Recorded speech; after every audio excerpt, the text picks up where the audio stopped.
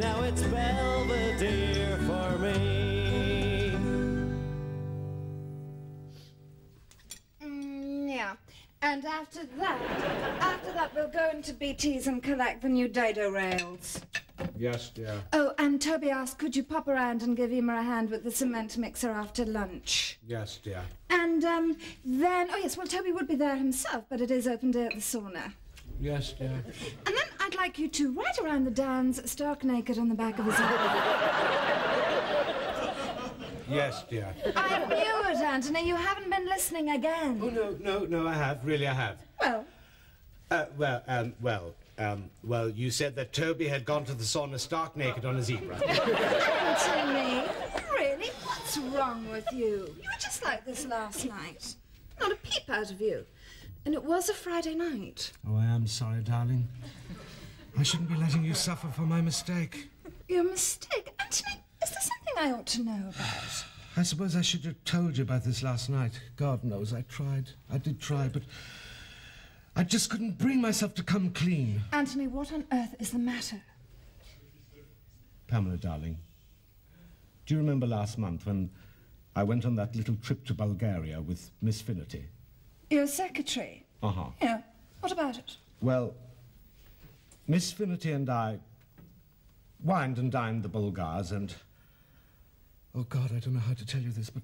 What? That we didn't get the contract. The subcontract? Oh. Is that all? Is that all? Pamela! I pulled out all the stops for those Bulgars. I thought we had the contract in the bag and now it's gone. Oh, Anthony, for goodness sake, it's only one little contract. Oh, you don't understand, more. darling. I used to be called the Fox of Socks. Now there's a whole new generation of sock salesmen out there. Younger, tougher, hungrier. Oh, Anthony. Let's face it, Pamela. As far as socks are concerned, I'm yesterday's man. I'm over the hill. And don't forget to bring your shin guards. Eddie, that's the orange segments for the half-time. Now make sure the twins don't try to sell it to the young lads. And that's some soup for you to keep you warm at the sidelines. Thanks, love. What is the youngsters good for this morning? It's the first Saturday I've had off since I bought that boutique. I feel like a kid Mitchell from school. I've the whole day ahead of me to do as I please. What do you mean you're going to let Dolores run the place on her own? Yeah, she'll be grand. Yeah, but, I mean, she's only been working for you a week. She's a quick learner. Yeah, she's quick, all right. It brings me back to the time when we were in the checkout together. Do you remember? Just after leaving school. And that young fella, the trainee manager, what was his name? Oh, Halloran. Yeah, he just left school himself. Oh, Halloran. Dolores ran rings around him. He didn't know where he was going. She had him distracted. He ended up getting a sack, didn't he? I can't remember that. Oh, God. The laughs we had. Yeah, I'm sure Halloran thought it was great crack, too. Listen, no, I better be off. Ah, come on, lads, time to go. I'll give Dolores a ring to see how she's getting on. Oh, there you are. Have you got the oranges there? Yeah, here you are. We'll take good care of them there. Yeah, right, come on, we'll be late. See ya. See ya. Love you. Look. And don't forget to share those oranges.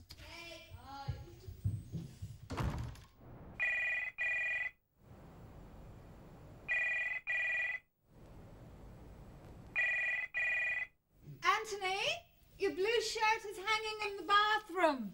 Toby, while Anthony is getting changed, I'd like a quick word. Strictly entre nous. Oh, good. A secret. Go ahead, Pam, I'm all ears. I'm sure you've noticed that Anthony just isn't himself this morning. Really? No, I hadn't noticed that. Yes, well, to cut a long story short, the Bulgars have let him down rather badly. Oh, did they indeed? Yeah. As a result of which, his confidence has taken a bit of a bashing. He feels it's the end of the road, so what he needs is something to give him a bit of a boost, to lift his spirits. Say no more, Pam. I think what we're talking here is a rather bad but not untypical case of MMLC. MMLC? Yeah. Male midlife crisis. I happened to read an article about it only last week in the Hairdressers. Now, I can tell you, this requires very careful handling. Now, I don't wish to alarm you, Pam, but you could be sitting on, so to speak, a time bomb. He could go off any minute. Oh, Toby, what are we going to do? Now, don't worry. Leave it all to me. Right. Darling, we really need... Oh, are you still here? Yes, I'm still here. Still here for you, Anthony. I beg your pardon. Pamela, I wonder if you wouldn't mind fetching me another cup of coffee? Oh, yes, of course. Darling, what about the dado rails? And do we really have time for Toby to swig down all our coffee? Now, please, Anthony, sit down. What? And don't be worried about time. There's still enough sand left in your egg timer. I beg your pardon. You know, Anthony, I envy you. I don't quite follow you, Toby, and I don't think that I want to. I envy the simple pleasures that await you at the eventide of your life. What eventide?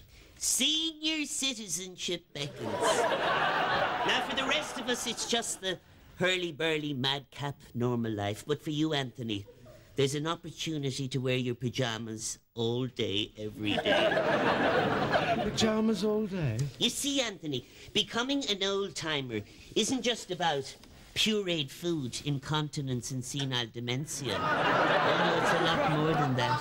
It is? Oh, yes, Anthony. There's still a few years left on your shelf before you pass your sell-by date.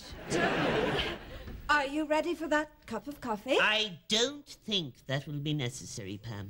I feel my work here is done. Besides, if I don't rush, I won't get a good seat at the sauna, and it's open day, it's always a bit of a tight squeeze. So, Anthony, you're only as young as you feel. Now, I'll tell Emer to expect you at the cement mixer in about 2. Okay? Bye-bye. Ciao. Now, that dress doesn't do the trick, love. Tell your man he needs his eyes examined. Thanks very much. Bye. See ya. Bye. Sorry, love. Sorry. Molly, what are you doing here? Thought you weren't coming in today. I thought you were. Sorry I'm late. The thing is, I had to get some food in for tonight. Shops will be all shut by the time I'm finished here. It's Saturday morning, Dolores. It's the busiest shopping day of the week. Don't I know? You'd want to see the queue in the supermarket. Well, here. Look at that lovely pot roast. Dermot put aside for me. Remember Dermot? Who? Dermot. Of course you remember him. When we were on the checkout, he was starting in fancy fillings. Dermot. Ah, you do remember. Skinny, like a beanpole. Very bad stutter. Not the young fella who used to slip you the odd pot of jam. The very same. Only he's slipping me more than jam nowadays. What? Pot roast, leg of lamb, you name it. Here. Do you remember the time the 3 of us were down the basement? Oh, God, at the Christmas party. Yeah, and that young trainee manager, what was his name now? O'Halloran. Young O'Halloran came looking for us. Yeah, and you went into the meat storage, and he went in after, and you slipped back out again. I locked him in the deep freeze. He was in there for a whole hour. God, I'll never forget the look on his face when they finally defrosted him. Neither can I. Oh, the laughs we had then, Molly. I'll put the kettle on. It's the competition, you see, the relentless competition. Every year, some new young Turk comes along full of energy, full of ideas. Oh, and to try and muscle in on your patch, huh? Oh, of course. And every year there's more of them to worry about. Janie, I never knew there was that many Turks in Ireland. Yeah. Look at Anto. What you need to do is show these young pups who's boss. Oh, that's easier said than done, Barlow. No, not at all, Anto. It's very straightforward. All you have to do is reason with these sort of guys. Reason? Yeah, well, first off, you invite them to an informal business conference in a quiet alley or an empty warehouse of your choice. Then you ask them if they intend being able to walk home from that meeting. At this point, I find most of my competitors do, in fact, see reason.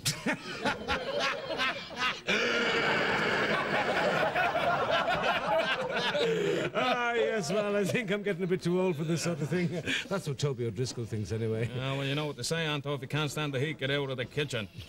Or you could open the window. Here's our lads. 3 points. Ah, yeah. Or you could turn the oven off. Excuse me, Professor. Yeah? But, might I have a word with you in private? Oh, yeah, of course. Yeah, in private. Oh, yes, so if you feel that's necessary. Will you excuse me for a moment? Oh, fair ahead. Yeah. And you could always buy one of those big fans, Bard, like, you know, the ones that hangs from the ceilings and go around and around and around. I hope you won't take it amiss, Professor, but I couldn't help overhearing what you were saying just now. Oh, no, I don't mind at all. What exactly was I saying? Yeah, all that malarkey about getting old. You know, I've been through all that myself. Have you indeed? Oh, yes, indeed, Professor. I came to a similar crossroads some years ago when I discovered that my lady wife, Mrs. McGettigan, seemed to be spending unusually large sums of money on dairy produce. I'm sorry, I don't see quite what that has to do with it. No, neither could I, until I laid eyes on the new milkman. Handsome young whippersnapper, and he turned her head with all his talk about gold tops and fancy low-fat yogurt. So what did you do? Sure, what could I do? I locked Mrs. McGettigan in the back room, and then I addressed the conundrum that has perplexed mankind since the world was young, to wit, how do we turn back the earthen hands of time? And, well, not to put a tooth in it, I discovered the secret of eternal youth. Did you? Indeed, Professor. And what's more, I'm prepared to share it with you. So, after the football, I took to see our granny. Did you? Yeah. And then, of course, they had to go and see their Uncle Willie because he promised to show them his Eric Cantona colouring book. Did he? Yeah. And so I left them with Willie, and then I went up to see our man about it. Why am I telling you all about what I did? I should be asking the lady at leisure what she did on her day off. So. What? So what'd you do? Nothing. This and that. What, you loaf around the house, go into town? What? I don't know, I suppose I went into town. Where'd you go? Oh, for the love of God, Eddie, will you stop with the endless questions? What? Look! All right. OK. I admit it. I went to the boutique. Are you happy now? But I thought Dolores was Yeah, going to... you thought Dolores was going to be there. Well, she was. Oh. She was a bit delayed. When did you expect her to buy her pot roast? Oh, what? And before you ask, she had to leave early. I mean, did you ever try and get a bus at that hour of the night? And if she had to leave early, why wouldn't she ask me? I mean, I'm supposed to be her friend, am I? Molly, you are a friend. But, well, right now, you're also her boss. And that's a hard balancing act. Hmm? And if she's supposed to be my friend, she wouldn't be giving me the runaround, would she? Well, she is your friend, but there's just a couple of things between the two of you that need sorting out. Oh. All this old talk about the laugh we had at the checkout. I'll tell you what, Eddie. What? For the first time, I'm beginning to realise that young fella, O'Halloran, had to put up with. The thing is, Willie Keogh, we may all have to grow old, but we don't all have to look it. Do you know I can turn back time?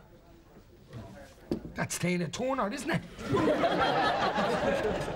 Where? No. Listen, women, of course, have always known about these matters, you know.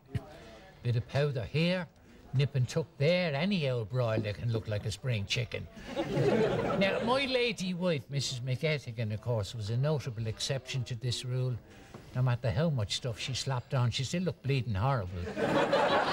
So are you telling me that you know the secret of staying young? Haven't I been going on about it for the past half hour? Well, then what is it then, Mick?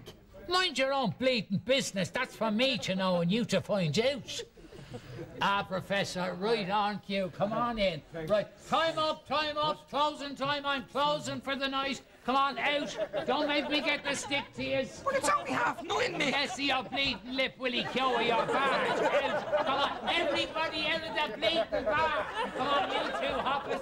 Come on, jump to it. Not you, Professor. No, we have some business to attend to. Well, maybe I should come back some other time. Now, you just sit down there now, and I'll get it. What have we here, Professor? What have we here? I'm not really sure this is such a good idea. Oh, it's too late to draw back now. The die is cast. And abracadabra. Oh, the magic was worked. You're a young man again. Do you really think so? Trust me, the years have fallen away.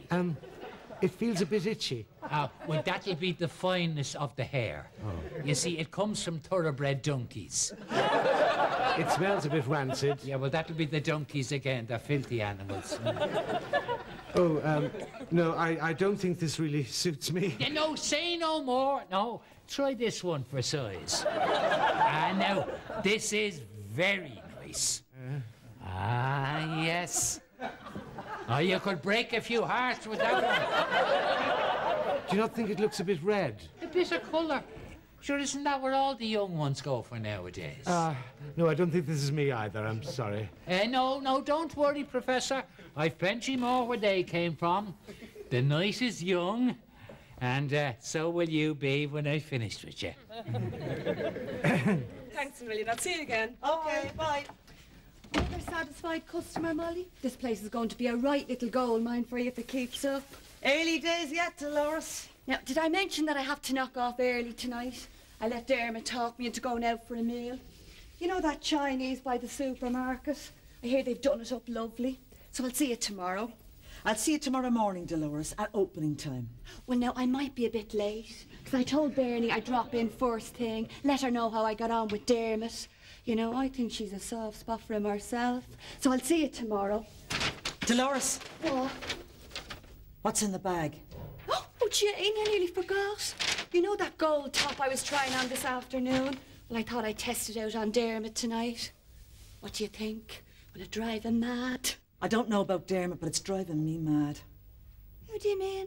What do you take me for, Dolores? The past week you've been coming and going as you please. You spend more time trying on the clothes than you do with the customers. I'm not paying you to skive. I'm paying you to work. So that's the way the wind's blowing, is it? Yeah, that's the way the wind is blowing. Well, I don't know what has you so concerned about the money you're paying me. Before you won all your millions, you didn't care tuppence about money. You cared about your friends. What I cared about, Dolores, is me so-called friends giving me the runabout. Well, you've changed, Molly Keogh. Somebody's changed, Dolores, and it's not me. Well, you know what you can do with your bleeding job. And here, you can have this and all. It'll be too good for the likes of me. Ooh, tell me more. Well, when he came back from McGettigan's that evening, he was wearing a hat. Unusual for Anthony, I admit, but in the greater scheme of things... No, Toby, you see, you don't understand. He, hasn't taken it off since. You mean? I mean, he has worn it at breakfast, at dinner, in the bath, in bed. Oh, I see. What does it all mean, Toby? I'm afraid it's bad, Pam. Yes, we're back in MMLC country. God. Now, our first priority must be to get him to take off the hat. Oh, here he is now. Now, this is a sensitive matter. Leave everything to me. Right. Hello, darling. Oh, hello, Toby. So you're here again. Hello, Anthony. Please, sit down.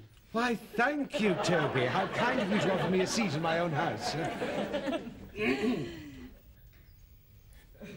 What an attractive hat you're wearing, Anthony. Ooh, I'd love a hat like that. Give me that hat. Oh, my God. Well, is anything the matter? Oh, nothing for you to worry about, Anthony. Then give me back my hat. Now, Anthony, keep your hair on. You know, before you came in, Anthony, Toby and I were just talking about hats. How stylish they can be. Weren't we, Toby? Yes, and what a great source of warmth they can be, especially if one is, shall we say, follically challenged. Follically challenged. Baldos, Pam, slapheads, the Chrome Dome Brigade. Of course, you wouldn't need to wear a hat for warmth, especially if you were already wearing a snug-fitting looking Toby. balaclava. What a lovely rug you have, Anthony. What? Over there, I haven't noticed it before.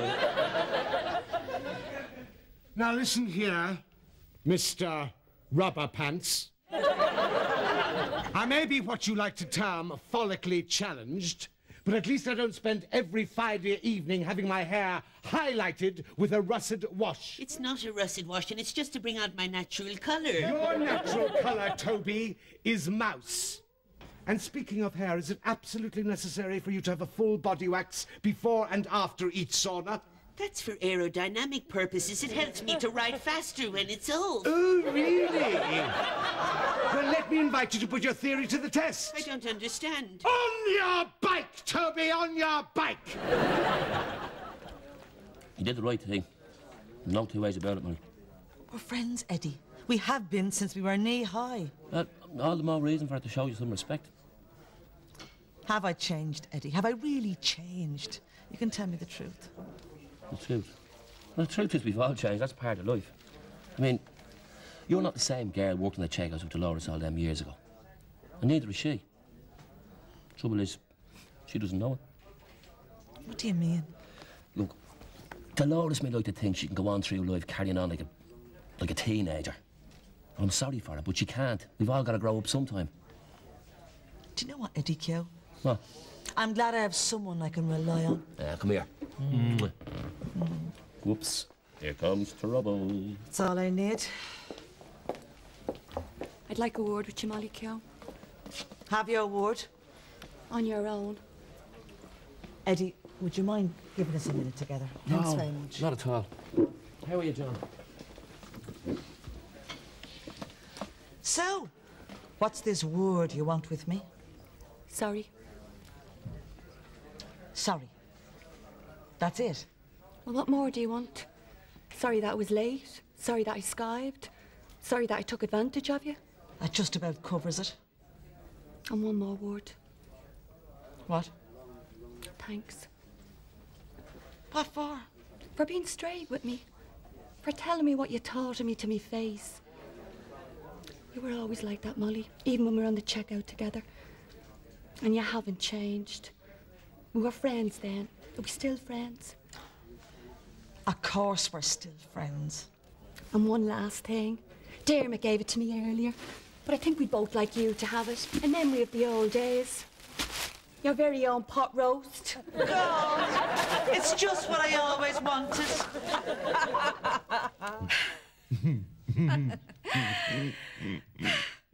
Well, I've never seen Toby move so fast on that bike. Well, maybe the waxing does work after all. You know, the way you stood up to him, it reminded me of my old Anthony. The one they used to call the Fox of Socks. Yes, well, I do feel quite reinvigorated, you know, ready to face the sock markets of the world, eh? Yes. But before you do face them, could I do just one little thing? What? This. But didn't that make me look younger? No, it made you look ridiculous. Don't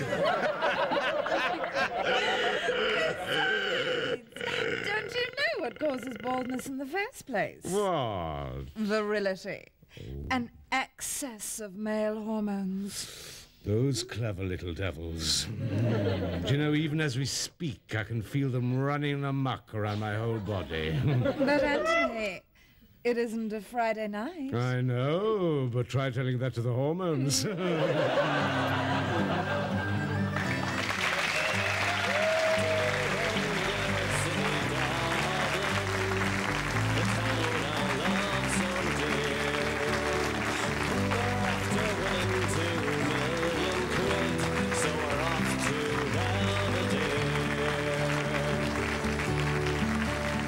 It's goodbye to old J.